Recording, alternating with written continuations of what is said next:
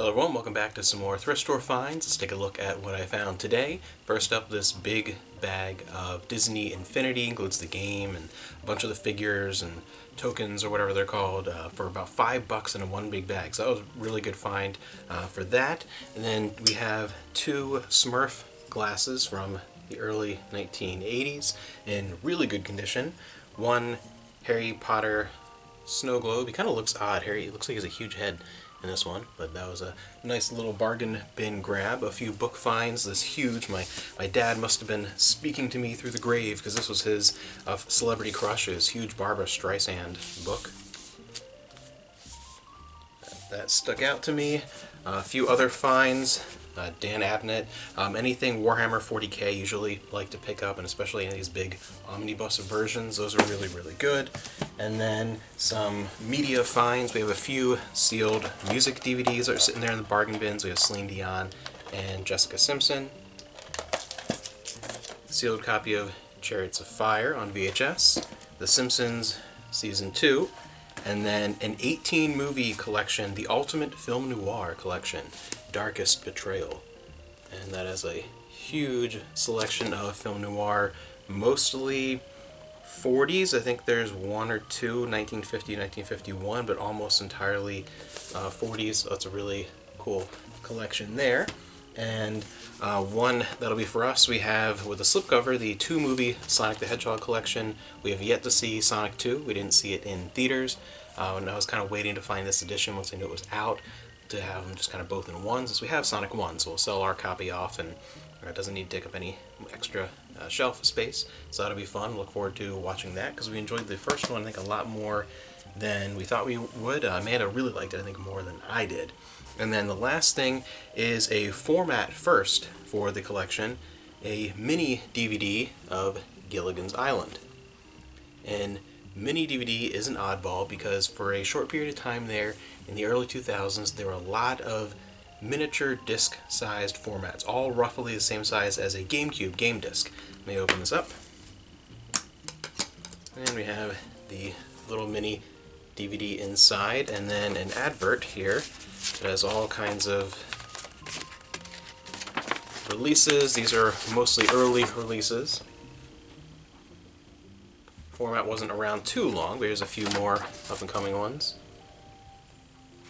And what made this unique was that the majority of those mini formats, stuff like Video Now, and there was one that Nickelodeon did, and Disney, they had all these players. They were all fairly gimmicky. They were marketed pretty much exclusively towards kids, mostly younger kids. It was more of something that you have a little portable player on the go, sitting in the back of the car or whatever, keep your kid entertained. And the releases for that, it was mostly things like Nickelodeon and Disney, and lots of other kid-type formats, like the Video Now. A majority of those, there were a few that weren't, but almost like 90% of those were geared towards the little kids. Even like the preteens was kind of the top. And the quality was horrible. I mean, the Video Now is one I mentioned because I have one of those. The quality is worse than Game Boy Advance video. I mean, it's really, really bad, and that's if you even have a color player, because there were black and white ones. So those were all very poor quality, gimmicky, geared towards like little kids. Mini DVD was better. It's actually DVD quality. It is full DVD quality on these little discs.